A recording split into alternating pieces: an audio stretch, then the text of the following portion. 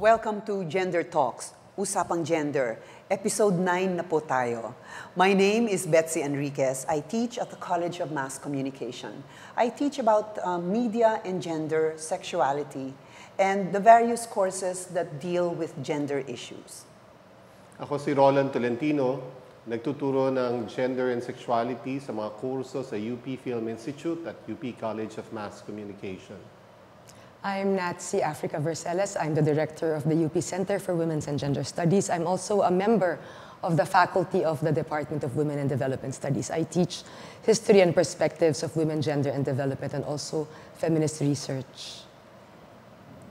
I am Professor CAROLYN SOBRITCHEA of the UP Asian Center and the UP Open University.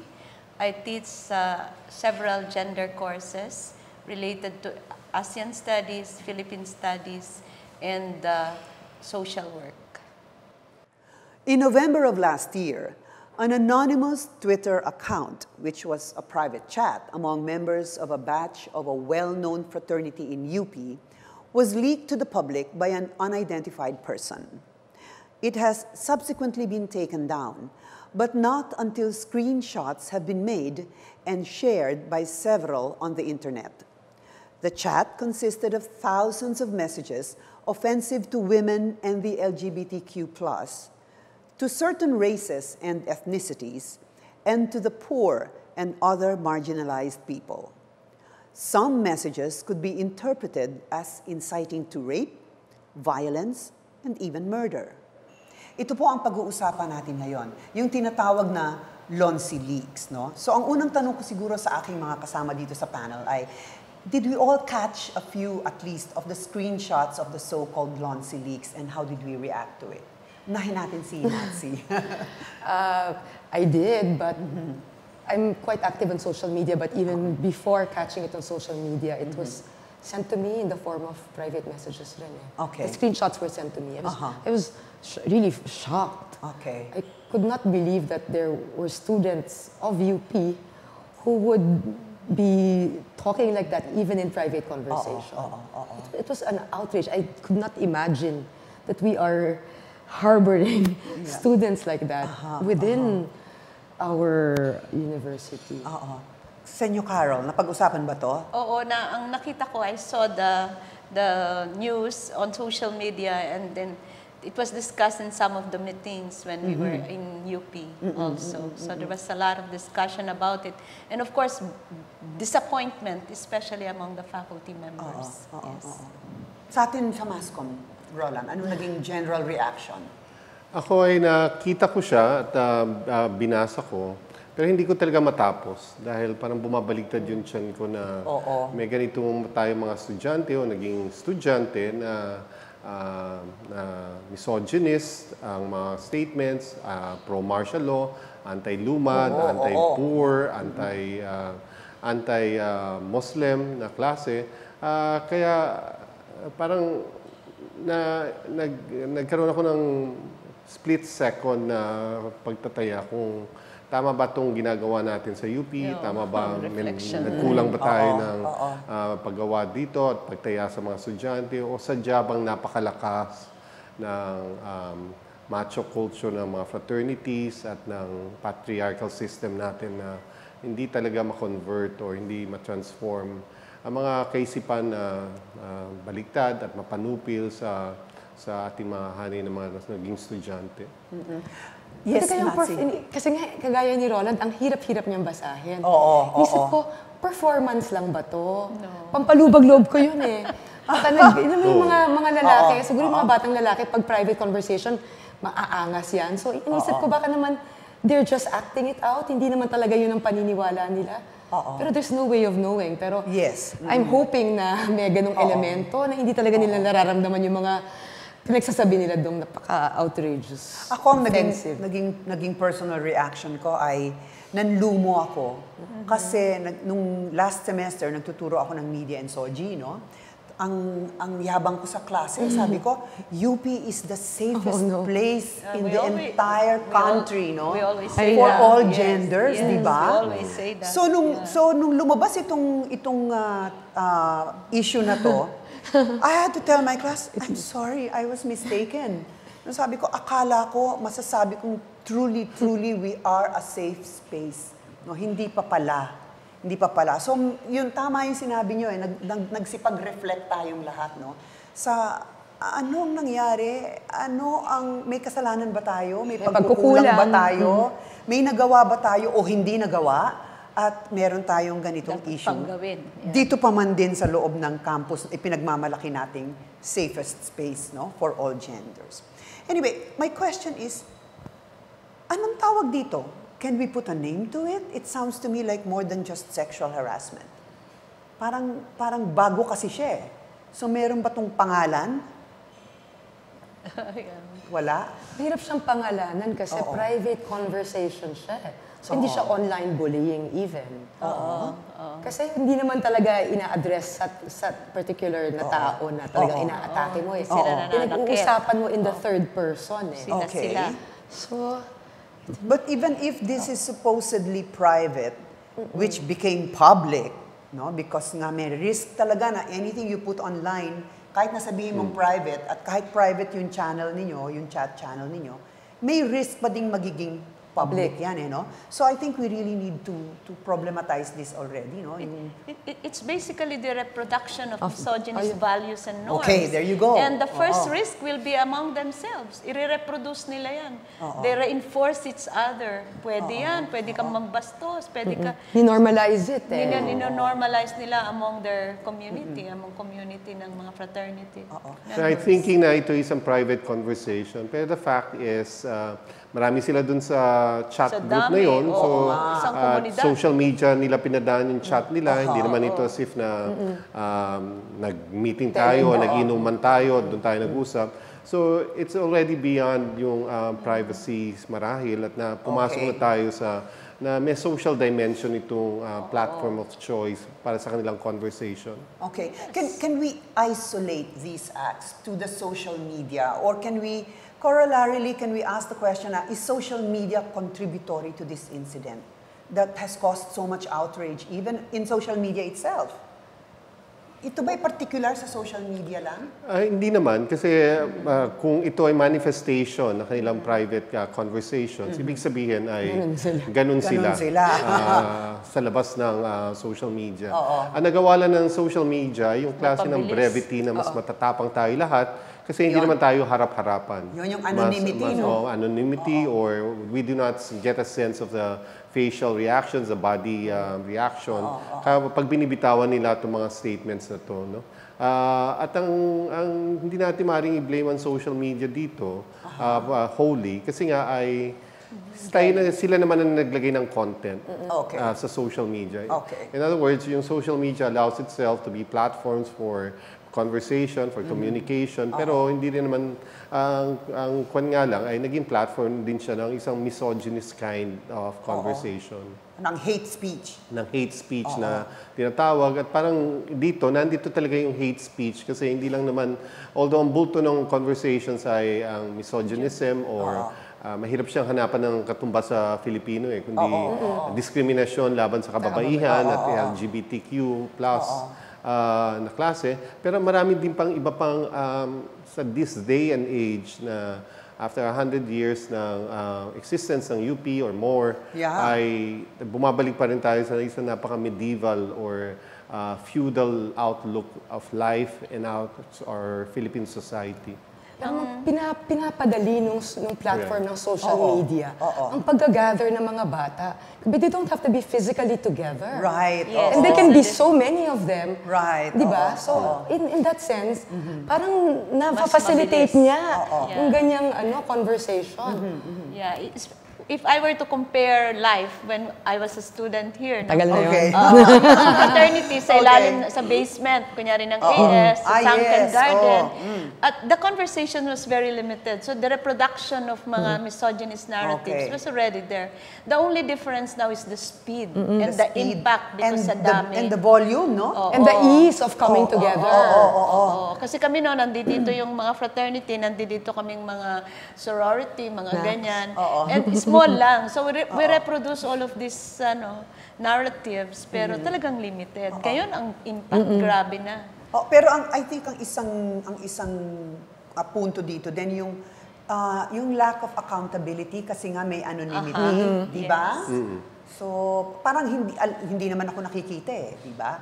O hindi naman siguro matitrace to sa akin Or I can even use an online nickname, no? Or I can hide my identity, no? So, yun ang nakaka-worry lang dito. Don't you think? Kasi mas matapang ka Oo, doon embolden ka. If you're sending messages in the privacy of your room, for instance, di ba? Then you feel that nobody's seeing you. Parang walang physical evidence. Talagang raw ang raw. Saka isa pang epekto ng social media ay yung may consensus kung ano yung direction ng conversation. It snowballs. So pag nasimulan na yan at nag-take on na naging yung trajectory, gatungan na ito hanggang sumigat. Ang nangyari nga ngayon ay napaso sila. Right. Napaso sila ng sarili nilang mga pinagsasabi. I understand there's an ongoing investigation sa ating universidad. Anybody has an update on this? Sorry. Pero meron merong I would presume, yes. Ang processes naman natin is really, working. Okay. Talagang sinusubukan naman talagang, tingnan kung ano talaga ang nangyari, sino ang mga involved. Kasi marami pang kaugat na na incidents. At saka maraming nag-aabang kung anong magiging bunga nitong investigasyon na ginagawa. So, and meron kaming technical working group. Okay. Na bunga ng insidente na yan, yung Lonsi Leaks. Okay. Ang technical working group na to ay para mag-conduct ng gender sensitivity training. Okay. Na system-wide. Ito ay tugon dun sa, kaugnay ng investigasyon. Kasi nakita na parang, teka muna, parang kulang yata.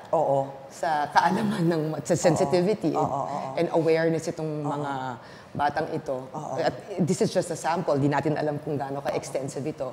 Sa kaya may initiative po na pinangungunahan po ng UP Padayon. Okay. Sa report naman sa University Council na hinggil sa investigation, sinabi na sa kaso ng kidnapping, ay wala daw nagka-come forward to file an incident report there has to be na siyang na-kidnap or kilala niya na nandun siya nung kinidnap itong supposedly lalaki na to at tinorture. Si Isko speaks.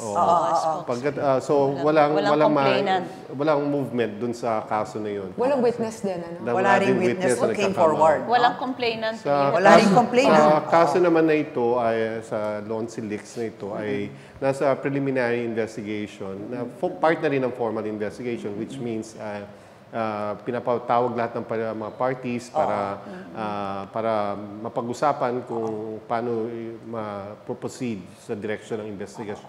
Para lang sa ating mga tagapanood, yung nabanggit ni Rola na alleged kidnapping, ay naging issue dito na ugnay dito sa insidenteng ito. Kaya lang hindi nag-prosper yung investigation dito dahil walang nag-file ng formal complaint. Pero at some point, naging maingay itong issue na to. Anyway, Natsi here, who is the director of the UP Center for Women and Gender Studies, issued a statement.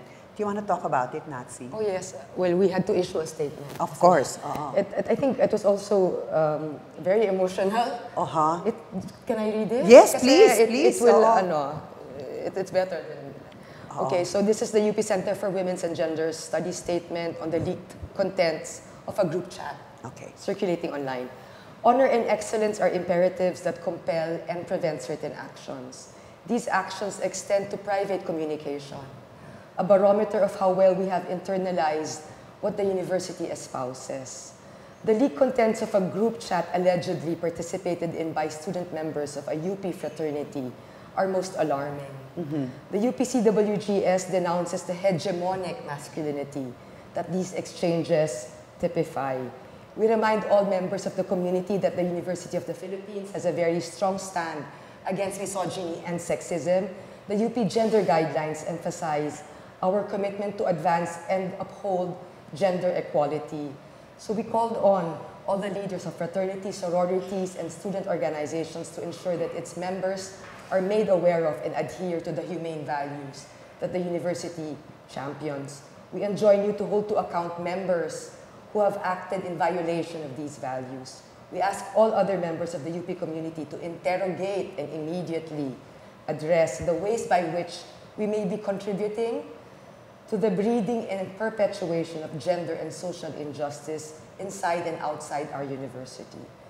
Lastly, patriarchal attitudes and behavior that manifest themselves in slurs and overt acts not only against women, but also members of the LGBTQI community, indigenous peoples, and other marginalized sectors are deplorable and unacceptable wherever they occur, more so in the National University. So that was our immediate statement after we learned about that. Were you able to get any reactions? May mga nagpadala ba ng reaction sa inyong statement? No, they were saying, bakit hindi pinangalanan? That was the violent reaction. But at the time that the statement was released, it was just alleged. And then I think we should also mention that there were also other statements issued by other groups, by several groups on campus, by organizations, other student organizations, ng iba't ibang kolehiyo. So the outrage also was reflective of the reality that it's not the norm. Yes. Kasi even on social media, yung mga bata, galit na galit din Oo, marami talaga. Young people to, the same age. So that's the positive thing that came out of this, no? Anyway, in one of our episodes, natatandaan nyo, 2 episodes ago, we discussed masculinities. Can we explain this incident in terms of masculinities? Make connection ba? Can we make also a connection with fraternity culture? Si Roland muna ang tatanungin ko. Meron naman kasi alam naman natin kahit bawal ay ginagawa sa fraternity culture, namely hazing. Yes. Yung a kind of ritual na hardened by violence for you to be able to become a member of this organization, di ba? At ito yung yung double standard na bawal, pero alam natin ginagawa pa rin. Kasi up to now, ay may mga incidences pa rin ng abuse, even murders or killings resulting from hazing. No? At dahil homosocial ang environment ng fraternity at male sociality ang matingkad dito, it's really an affirmation of the worse in machismo, worse in misogynism, nagiging daluyan para mag-proceed ang isang neophyte into becoming a full-fledged member of this fraternity, or yung connectivity ng ang alumni ay present sa mga rituals na ito. So yung genealogy ng patriarchy at ina-assure dito sa ritual ng fraternity culture na ito. Pwede natin tingnan halimbawa yung pelikula ni Mike Diller na Batch 81. As a kind of rejuvenation nga ng machismo at ng belongingness ng mga kalalakihan, primarily through violence and through misogynism, through mental and verbal abuse na ina-undergo nila, at nag-i-incite ito ng further violence kasi yung susunod ay mas abusive ang kanila magiging paraan ng violence sa susunod pang mga neophytes. Okay. So, any reaction? Tsaka yung violence hindi lang within the fraternity. Right. Yung mga fraternities, sila mismo ay nagbabangay, di ba? You would know, Betsy, dahil ko ay dating Vice Chancellor for Student Affairs. Totoo yan. Ano mga karanasan mo dito sa mga fraternity violence? Ako ay nakaranas na ng alas 10 na ng gabi, kailangan ko pang lumabas ng banyo at ng bahay. Dahil may nagbugboga, may nagramble. When I was the director of the Center for Women's Studies, we would receive requests from these fraternities for gender sensitivity training. I want to believe that there was a time na may effort din sila to change the notions of masculinity. Siguro what we need to do now is to reach out to these organizations again, NATHALIE and some other, para ibalik itong itong project na ito. I'm sure among the members then, there are those who would like to transform their toxic notions of masculinity. Totoo yan kasi may nagka-falling out din naman sa frat na ito dahil naparesign ang president ng student council na frat member, na maraming nag-indict na mga members din nila sa klase ng conversation na naganap dito sa maraming non-silics nagalit na ito. din. Hindi talaga natin pwedeng lahat I-generalize. All of the fraternity members adhere to toxic masculinity. So, at saka totoo yung sinabi ni Carol, no? Kasi nga nagkaroon ako ng maraming pag-usap, no, sa mga iba't ibang fraternity nung ako ay naging Vice Chancellor for Student Affairs. Minsan ang problema nasa alumni. No, kasi kasi nag-calcify na yung culture nila, yung practices nila, no. So ine-expect nila na ito ay ipe-perpetuate ng mga bata, no. Pero makikita mo rin within among the alumni ranks, lalo na pag nakialam na ang mga asawang babae, no. Nagkakaroon din naman ng impetus for change, no? So, hindi rin siya flat. Napaka-nuanced din ng mga relations na to. Kaya lang, what is obvious now is hindi pa siya nagpapalitan to the point na matatanggal yung ganitong kultura, no? Ng violence. And violence manifests not only in physical violence, but in talk like this. Di ba? Yung ganitong klase ng pakikipag-usap. So, mayroon ba tayong dapat matutunang leksyon sa nangyaring ito? Outside of UP, what really bothers me daw is leadership, yung masyadong popular yung pambabastos, misogynist language, at nire-reproduce ng mga political leaders natin. So akala nila, tama na, kasi no less than the national leaders are able to mouth out all of this babastos na mga language. So siguro ibalik natin talaga yung advocacy natin, na tanggalin lahat sa lingwahe, sa kultura, itong masasamang pananalita na ito at ugaling ganito. So Carol, ang tingin mo na ngayon itong kulturang to ay hindi lang sa loob ng mga organisasyong gaya ng fraternity, kundi tagos na sa lahat ng halos lahat ng theoretically espasyo. we call it fundamentalism, no? The rise of fundamentalism, bumabalik yung mga traditional. Kasi nagiging social capital ngayon. Oo nga. Pero tayo, dahil UP tayo, I think we should be in the forefront of denouncing all of this. So ano nga yung pinaka-importanting leksyon na dapat nating makita dito? Kasi parang nagulantang tayo nung nangyari ito, di ba? Parang meron tayong bubble na pierce. Di ba? So how do we now, what lesson can we draw from this? Ako parang ang lesson na gusto ko ma-draw dito is kailangan tayong mag-remain ever vigilant sa advocacy natin for gender and sexual equality for everyone. Dahil mismo sa ranks natin, na mayroon na nagpa-falter na elements or organizations, and we must be vigilant na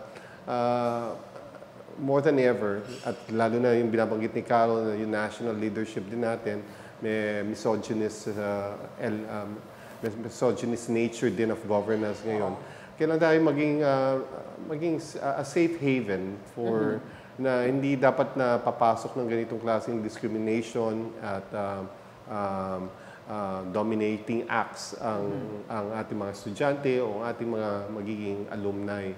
So, palagay ko dapat mas maging mapagbantay tayo. At dapat talaga palaganapin ito through G program o required G ulit para sa... Required! Ito na nga hindi required at may center tayo na nag-advocacy para dito. Kulang pa pala. So kailangan itong patagusin talaga dahil cornerstone ito ng pagiging tao natin, ang kaya natin maging vigilant at tolerance para sa kapantayan ng lahat. At hindi pwedeng may mga ganitong elemento na sisira nitong nilalayo natin para sa UP or para sa bayan natin. Okay, so become more vigilant. Para sa akin, highlight yung kahalagahan ng center. Okay, at yung advokasya ng center na i-mainstream ang gender. Kasi meron na naman tayong mga policies sa university. Hindi ko nga alam kung pamilyar ang mga tao, meron tayong UP Gender Guidelines on promoting gender equality and women's empowerment in the University of the Philippines. We have our anti-sexual harassment orientation code. May code tayo. Tapos right now we are trying to craft a policy of non-discrimination on the basis of SOGI in the University of the Philippines. So, kumbaga, meron na namang pagkikilos at meron naman tayo mga achievements. Pero siguro kailangan ng awareness ng lahat ng miyembro ng komunidad, hindi lang mga estudyante. Kasi minsan nakafocus tayo sa mga students. Pero tayo mismo. Diba? Faculty, staff. So, lahat po tayo sa universidad ay may responsibilidad. At meron po din sa ating mga ranggo, ang mga tao na kailangan din po na matuto. Ay tunay. At lumapit po sa mga ating ideal ng gender equality. Hindi po ba? Gender responsiveness. So, marami pa po. So, wake-up call din siya. Yes. Or mahalagang paalala na ito po ay dapat natin pagtulong-tulungan. So, yung center, kasama po ng mga gender offices, sana suportahan po ng universidad at ng iba't ibang mga sektor. Tumawa ka kanina, Carol. Ano ba naisip mo? Alam niyo kasi marami kaming struggles. Hindi, pero I affirm, no, yung word na vigilance, I think that is the key word that we have to bring to the public now. At saka yung pagtulong, no, ng mga units sa UP na talagang assigned to do this. At ang last word ko is itagos natin sa curricular programs pa rin. So may talagang makasama sa curriculum, sa tinuturo, sa programs, services, at saka sa outreach activities natin. At sasabihin ko uli, hindi ba pwedeng ibaba natin ito sa senior high school man lang? Kung hindi man sa tagos hanggang baba? Dapat nga preschool eh. Di ba? Oo. Pero ano kayang pwede nating gawin para matulungan yun? Meron naman guidelines ang Department of Education na ngayon. Kaya lang depende sa willingness ng school. Di tayo nagkukulang sa guidelines at saka batas. Yung implementation ng problema. Baka kailangan talagang baguhin yung kultura. Yes. No, Bottom line is the culture. And patriarchy. Yun, buhay pa kaya ako pag nawala yun. May pagbabago naman kasi ako natutuwa dito sa campaign halimbawa sa Quezon City na yung ogling na ginagawa ng lalaki sa nakapilang babae ay considered na rin sexual harassment. So ibig sabihin ay dati hindi mo maiisip na i-condemn yun. Pero ngayon dahil malinaw na may batas at may mga lituntunin at may campaign, sana lang ituloy-tuloy para nga iba't ibang aspekto ng misogynism at sexual harassment mawala na sa ating karanasan. Dahil wala pa tayo ng GE na inaasam natin, paano natin ito mai-integrate sa mga klase natin? Dapat Paano nga? Pakiusapan lahat ng mga disciplines, lahat ng subjects sa isang section on gender. Pero kailangan yung mga teachers ay may awareness sa gender issues. Kasi hindi naman natin madidikta kung paano nila magagamit ang kaalaman na yun. Diba? So dapat sana ang mga ating professors ay maging interesado sa mga usaping gender. Kagaya ng pakikinig po sa ganitong programa kasi nasa-sensitize kayo. Diba? Sa mga realidad ng kababaihan. Tapos kayo na sa inyong mga paraan kung paano ninyo i-integrate yung mga issue na ito sa inyong mga kurso na itinuturo. Disiplina. Kung may mga kasama tayo sa faculty, halimbawa, na kailangang maintindihan yung mga colleagues. Diba? Parang alam ni Rolando. Ano kayang pwede nating gawin? I think ako na niniwala talaga na dapat i-call natin yung attention niya. Yan. At kung hindi niya tanggapin to, ay gumawa tayo ng incident report na ay empower yung staff natin na mag-file ng incident report na kung saan sila ay naharas ng mga supervisors nila or ng lateral na klase ng colleagues nila. Para lang sa dossier ng mga empleyado na yun, dumami ng dumami at ng colleagues natin, dumami ng dumami hanggang darating yung point na pwede mo na talagang i-call yung attention niya na labis na itong ginagawa mo at hindi na ito taliwas na ito sa alituntunin ng pamantasan natin at pag hindi ka nagbago, kakasuhan ka na talaga dito. So ako talaga kailangan i-empower din natin yung mga estudyante, kawani at mga faculty natin na pag mga ganitong disturbing incidences na nare-render in public, na naririnig nila sa klase, mag-file tayo ng incident report at hindi man ito ma-resolve ng isa. Pero kapag may serya na ng incident report na may kahalintulad na hate crimes o hate speech ng sinisiwalat, then pwede na mabago at magkaso na sa mga naturang mga tao na to. Oo, ang isang issue siguro is kasi may mga lumapit sa akin, no, mga estudyante, no, natatakot sila dahil baka raw magkaroon ng epekto sa grades nila o ibagsak sila or what, no? Meron tayong online evaluation, tapos you may not put your name. Merong mga gender questions doon na binibigay natin sa estudyante online. Pero ang napansin daw, nung sinimula natin yung programang yun, maraming nag-feedback. Pero hindi daw alam ng faculty, kaya daw hindi sinasabi sa faculty na encourage the students to report. Siguro si NATSI can do something about that. Oo, baka kailangan dagdagan yung set natin.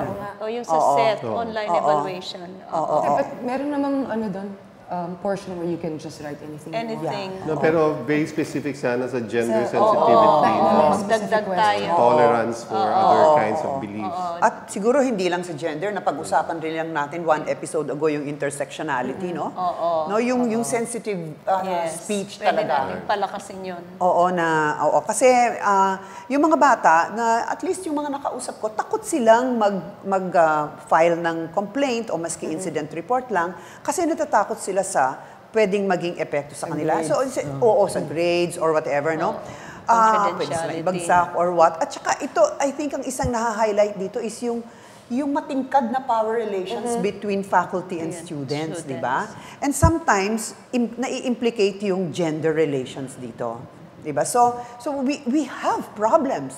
Still, no? Yes. Di ba? Yes. Kahit na, ang yabang-yabang ko nung una na pinaka-safe space itong UP, pero the reality is, we still have problems. Yes. Diba? Like all universities. Well, like all universities, that is true, no? At actually, I think ang isa lang na maganda sa atin hindi tayo nangingiming ilantad ito. At criticize. Proactive naman ang Proactive tayo. Ilantad ito dahil kailangang harapin. Yes. No? Okay, so I think we're running out of time. So last words from everybody. We start with you, Carol. Let's be vigilant and let's try to address all misogynist issues in our university and in the larger society. Okay. Pagtulungan po natin ang isang UP na gender responsive. Hindi po magagawa ng iisang unit lamang yun. Ito po ay dapat pinagtutulungan ng iba't ibang sektor at unit ng buong universidad. Roland? In hindsight, maaari pala natin nagamit itong incident na to sa lakas ng opinion ng mga tao laban sa misogynism. Right pala yung opportunity na yun para nag-call tayo for a GE, a required GE program on Hindi gender pa huli. and sexuality. So, hindi naman umaasa ako na meron pang kasunod dito. May sequel pa itong non-silix na ito. Pero sana wag na. Kapag nagkaroon ng ganitong oportunidad, ay magkaisang hanay tayo na gumawa tayo ng paninindigan na high time na i-require ang gender and sexuality as a Kami ni Michael Tanang gumawa ng curriculum. Okay. Well, maraming salamat sa ating panel. Thank you, Dr. Carol Sobricchea, Dr. NATHALIE VERCELES, Dr. Roland Tolentino. Sana po ay naibigan ninyo ang aming naging balitaktakan dito. Ako po si Betsy Enriquez.